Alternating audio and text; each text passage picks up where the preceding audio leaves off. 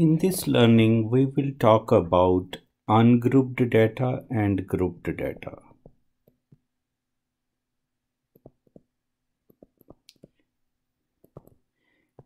So we will first start with the ungrouped data.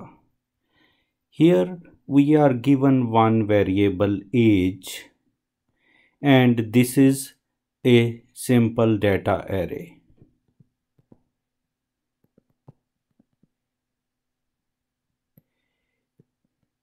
So it is called ungrouped data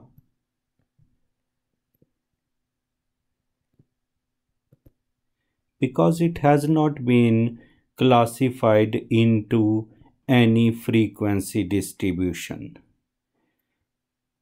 So normally when we have a raw data, so this is arranged into a data array and we have no frequency distribution over there.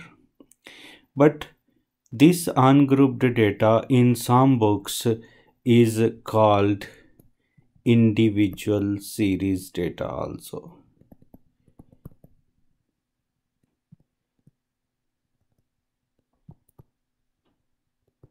Certain books on statistics call it data array, but many books on statistics also call it individual series data. Now the same data can also be arranged into what is known as discrete frequency distribution.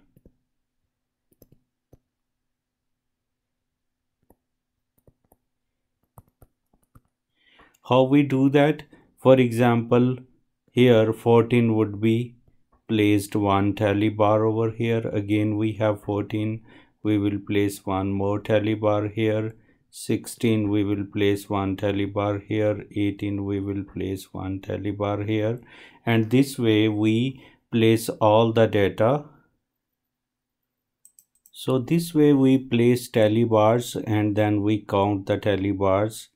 So there are 14 appears twice, 15 appears 2 times, 16 appear 4 times, 17 appear 4 times, 18 appears 5 times, 19 appear 3 times, so total is 20.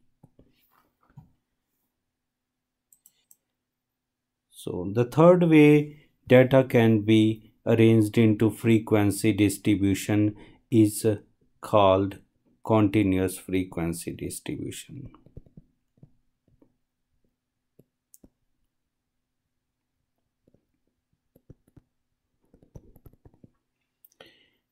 So here, for example, 14 would come in this category. Again, 14 would come in this category. 16 would come in this category. And we have options to make including series or excluding series. For example, here 18 comes into this category, 19. Now if it is something which is called less than or equal to type of arrangement, then 19 would come in this category. But if we take it as less than, which means upper limit is excluded, then 19 would go in this category. So upper limit is included or excluded will decide which value goes into which category. So in this question, we are assuming that we are following included upper limit inclusive method. So since upper limit is included, it means 19 will be in this category. So 16 will be in this category, 17 would be in this category because upper limit is included, 18 would be in this category. So this way we analyze all the items and place all the items. So if we organize data in inclusive method, if we use inclusive method, we get values. In first series we get 4 values, here we get 8 values, and here we get 8 values again. Total is 20, and in the last series we don't have any value. But if we organize the same information with exclusive method and upper limit is excluded, it means 15 will be taken here, 17 will be taken here, 19 would be taken here. If we use this method, then we get 2 values in the first series, and then 6, then 9, and then 3, and total should be 20 again. Now this thing, organizing the data from individual to discrete series or continuous frequency distribution or continuous series, does not have to be manual. You know, it like manually it seemed like a big task, but we can use SPSS to do this stuff, so we will learn it how. So here we have this variable, age variable, and it is being set up as a numeric variable with the measure is a scale. Now we go to analyze descriptive statistics, and from here we click frequencies, and if I reset it and start again here, then I take age as the variable and I click OK, and here we are. We clearly see that this is now what we called discrete frequency distribution. So it is telling us 14 appears twice, 15 appears also 2 times, 16 appear 4 times, 17 appear 4 times, 18 appear 5 times, 19 appear 3 times, and there are total of 20 items. And this is the same result that we got here when we classified these values manually. So SPSS quickly transforms the individual series, which we can also call data array, into the discrete frequency distribution. So it not only gives frequency in this column, but it also gives percentage, and it also gives cumulative percentage in the last column.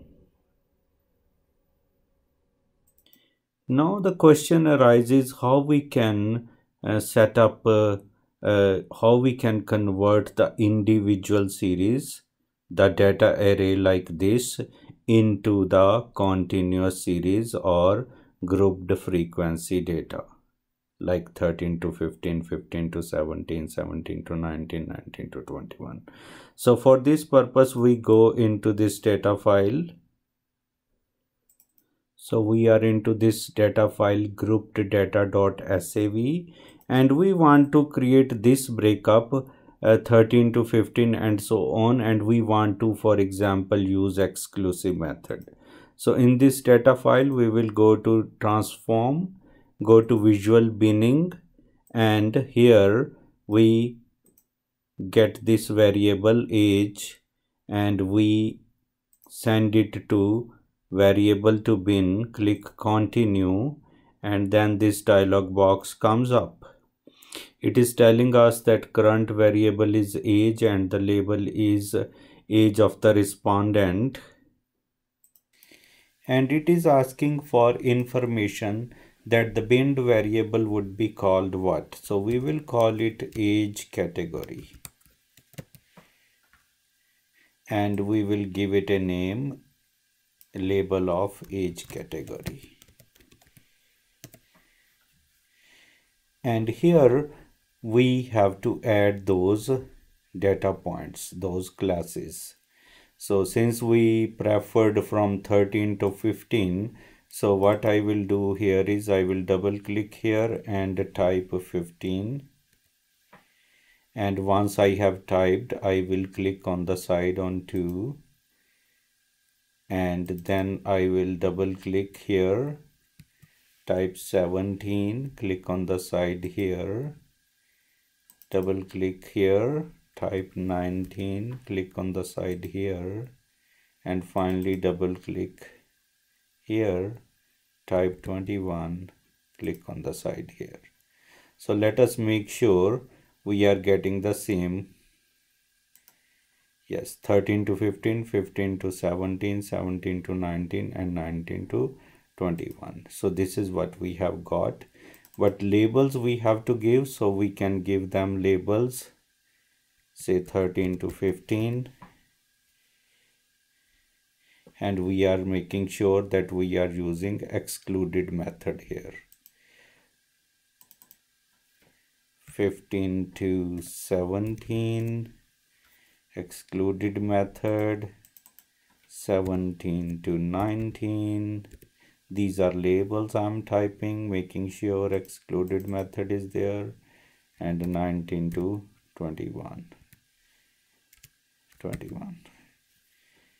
And excluded method is there. So now I have entered all the interval cut points as well as the labels. I click OK, and the message is that now SPSS will create one variable. That is what we want. So a second variable named age category would be created. I click OK, and SPSS is processing this information. I will minimize it, and here our age category variable has been created. And if you want to see it in the variable view, you can see it here that SPSS has created these age categories. If you want to click any age category and remove it, you can remove it here. But here our data view has been showing that age category has been created. But here age category has been created, but we have not been able to finalize yet that what is the continuous frequency distribution, that how many items fall between 13 to 15, like 2, 15 to 17, 6, 17 to 19, there are 9 items, and from 19 to 21 there are 3 items. So this has not been finalized yet. In order to do that, so to complete the frequency distribution, we will be using the table features. So we will go to analyze tables, and we will go to custom tables, and there is some message coming up. I will click OK to proceed. So I will click OK, and here what happens is sometime the table from the previous calculation is displayed, but here what we will do, we will click age category, and I will hold the mouse and drag it on the row side, and then I will click on summary statistics, and it is showing me that it will do the counting of each category. This is what I am expecting. So I will close this, or I will apply to the selection.